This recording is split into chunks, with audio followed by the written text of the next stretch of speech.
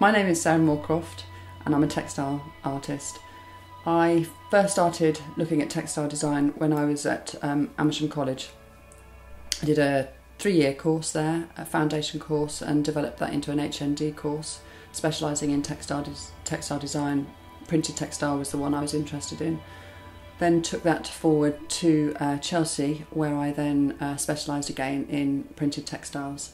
And on leaving university, I started doing freelance work with an agent, selling my printed designs for fashion textiles such as companies such as Monsoon and Missoni.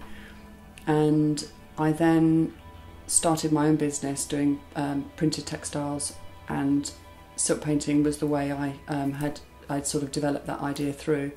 So I was doing different ranges of jewellery and scarves and hair accessories that all coordinated in different colour ranges.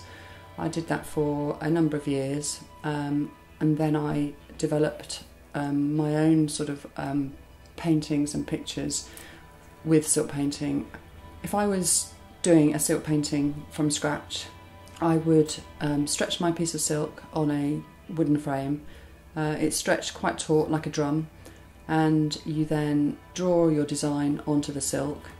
Then you would look at the colouring that you were going to be using. I mean, you can work from any influence to get your design. I tend to use quite a lot of loose designs. So you can either use gutter, which is a more contained way of working, and which is the way I use when I'm doing with children, or you can do a looser way of working, which is using just the dyes straight onto the silk, and you can use a hairdryer to stop the silk from flowing, and you can use alcohol to allow the colours to sort of spread and blend more, and you can get some quite interesting effects. So you can get quite an organic way of working, which isn't quite so prescriptive, but it offers you a lot of blending, a lot of colour mixing, so it's quite an exciting way of working.